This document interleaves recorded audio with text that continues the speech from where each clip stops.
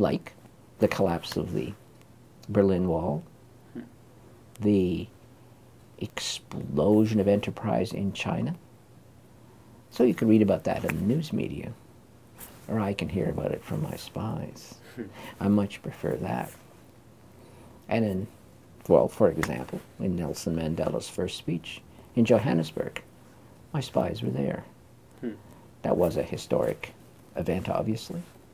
And to have someone tell me what the tone was, the feeling was, the, just the celebration of the people. And to just duplicate that in place after place, and country after country. Strange things going in the wilds of Ireland. I wouldn't have thought anything was going on in the wilds of Ireland. What there is. Iceland.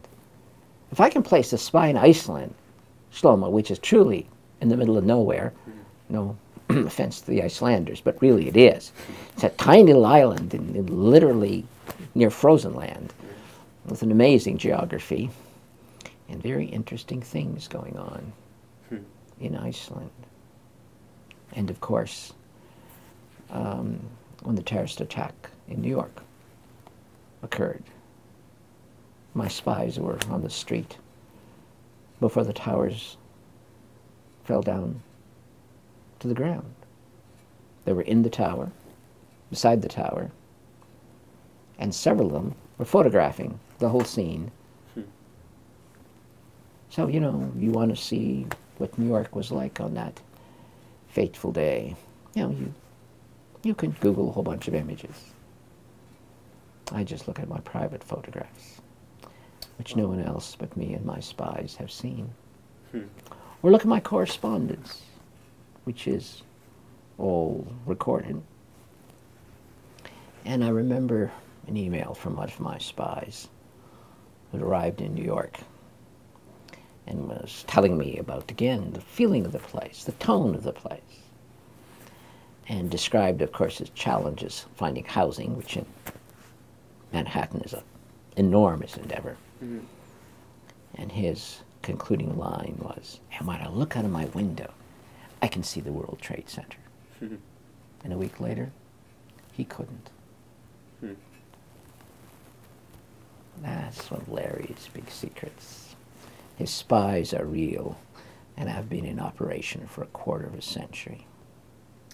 Now, Shlomo, in case you think I'm lying about this, just in case you think I'm having an attack of fantasy or advanced senility or something, just in case, there was something. There's always surprises in life. And one of the surprises in my life, well, there are more than one, but one in particular, because I take pride in my spies, I welcome the intelligence they provide me. They keep me out of trouble.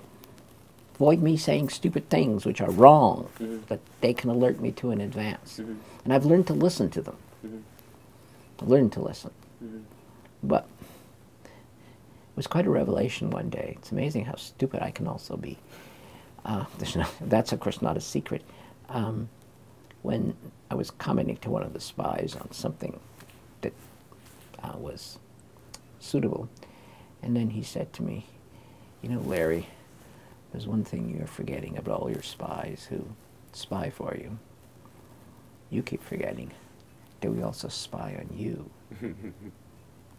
So I'd have trouble lying to you, wouldn't I? Because one of the spies had called me on it. And so, that's one of my big secrets. And you know, the best way to keep a secret is to leave it out in the open. So the more I refer to my spies, the more my students think I'm joking.